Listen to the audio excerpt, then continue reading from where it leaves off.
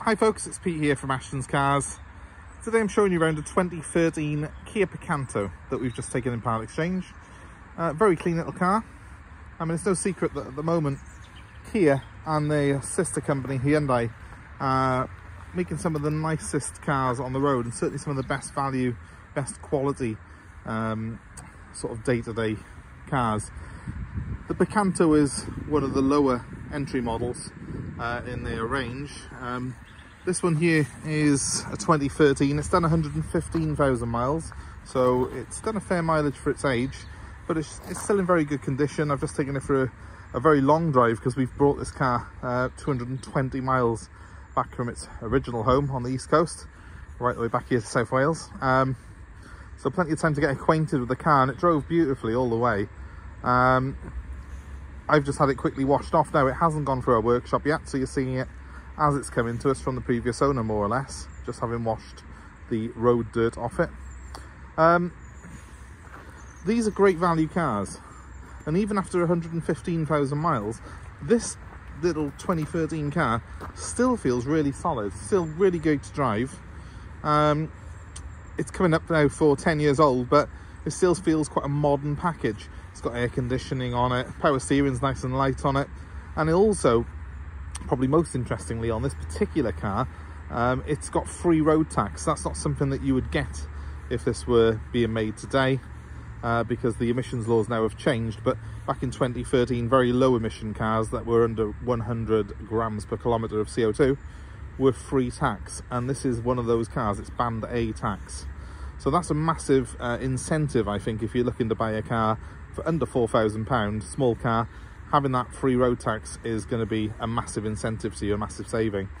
Very good on fuel, this car as well. We put £43 of fuel in it. We drove it 220 miles, and it's still got just under half of that fuel left in it. So that's pretty good going, really. It's obviously just using just over £20 to have done 220 miles, which is pretty phenomenal. Admittedly, a lot of that was motorway driving, but still, there's not many cars I can think of that would actually do that in sort of day-to-day terms. So, great things about a Picanto. Well, it's very small.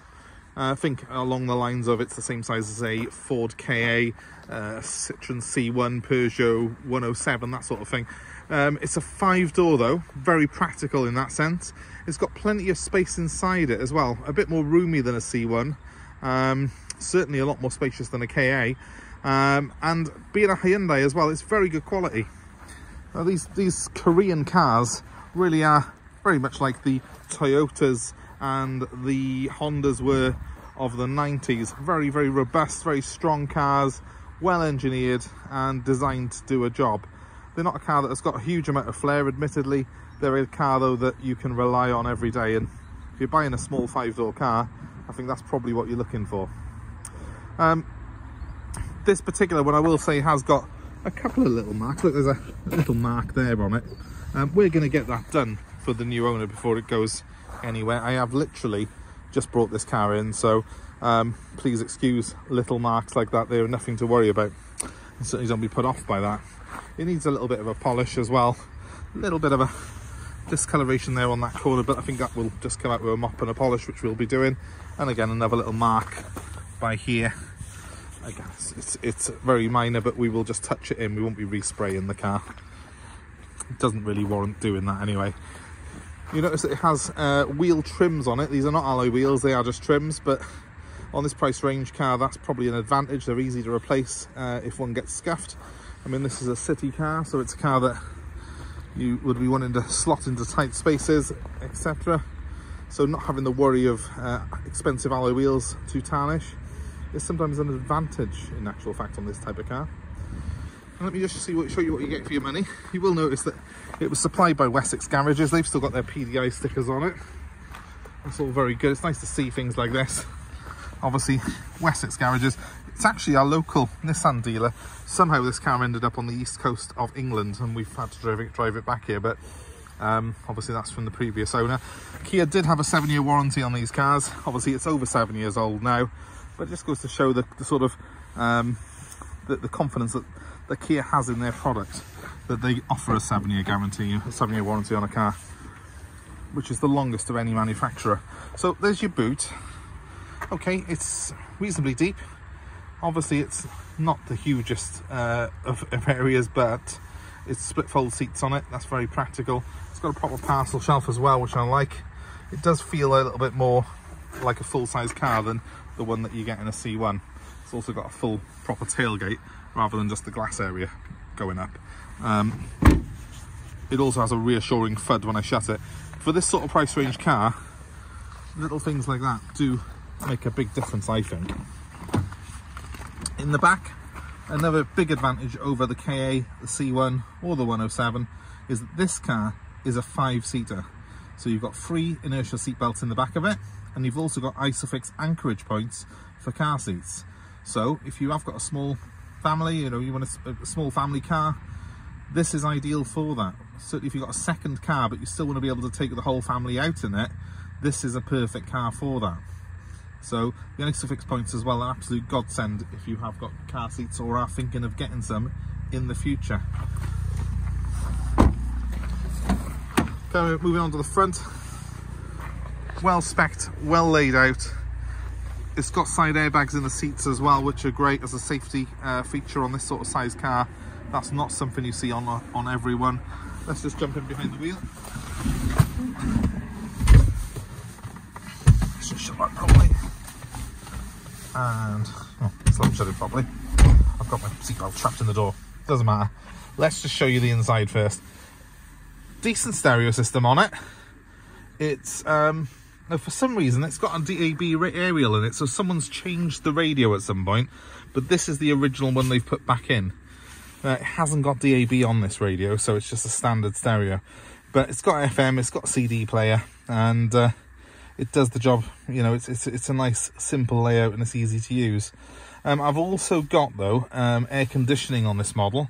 That's not something that you get on all of these Picantos, so it's something that's worth having a look for. If you're looking at a Picanto, it does, I think, make the car a little bit more desirable. It's quite a stylish interior. Obviously, we're not expecting Range Rover Vogue levels of comfort in here because it's a small car, but it's nicely trimmed. The plastics do feel pretty good quality.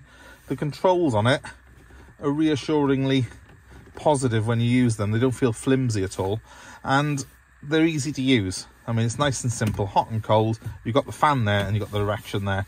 I like that. It's nice and easy and simple to use. It's a 5-speed manual gearbox. The headlights are on the stalk. The wipers are where you would want them normally. It's actually a very easy layout. It's pretty much a standard sort of layout across these cars. I like that. The steering wheel's quite stylish. I thought it was a 3-spoke at first, but there is actually a gap there. This is a nice little 2-spoke wheel, but it does feel quite vaguely sporty, do I dare say. I like the fact it's the 2-tone design as well, so that's quite cool.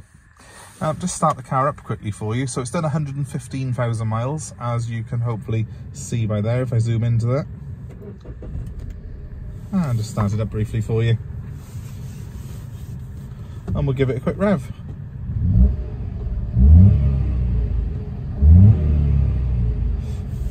These little 3-cylinder engines have got quite a sporty, raspy sound to them, and I like that. It's actually a quieter engine than you get, I think, in the 107 C1s. I do think this engine in the Kia is a lot smoother and a lot quieter. It's still got that little 3-cylinder sort of rasp to it if you rev it, but when you're behind the wheel of it, it's very quiet. And we did 220 miles in this car yesterday, so believe me, we've tested this on a good motorway journey, and it was very comfortable. It does everything really well. And the other great thing about this car is that it's done 115,000 miles and there's barely any wear in it. The wheel on it is, you know, still feels pretty new. The steering's really positive. I'm looking at things like the gear gate. So if this was a Fiat or even a Citroen, I think that would have worn away by now. It's perfect. There's not even a mark on it on this. It hasn't worn at all. These cars, these Kias and Hyundais, are very, very good quality. If you're looking at buying a traditional sort of French, European, or you know, sort of Ford Vauxhall, have a look at the options from Hyundai and Kia as well. because you'll be surprised how good they are and how sort of price positive they are as well. So that's my top tip really if you're looking at buying anything. If you're looking at buying a small 5-door car, the Picanto's got to be top of your list because it's got everything on it, and it's also one of the cheaper options. It's cheaper than a Fiat 500. It's got twice as many doors and better spec really, and it's a lot better put together, you know, a lot better. And you know, a Fiat 500 at this mileage would not feel as tight as this little Picanto does. This car's tight as a drum, which really is what you want to be looking at in this price range. So, oh, just to add, I've actually got 2 proper cup holders in that, something that I don't get in some executive cars, and I've even got an extra cup holder in the door bin. It's big enough to take a bottle. Plenty of storage space as well. It's a little bit like a TARDIS in there.